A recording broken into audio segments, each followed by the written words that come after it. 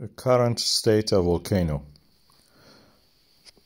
At the moment, the seismogram chart shows that the eruption will happen next day, around midday.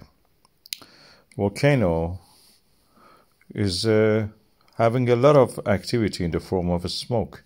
That means the rocks from underneath are being heated and they're giving away all the volatiles that they have, water and anything that is can be evaporated.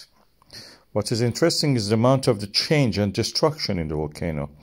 In this still image, I put now the directions so we can see what is what, because it's so different.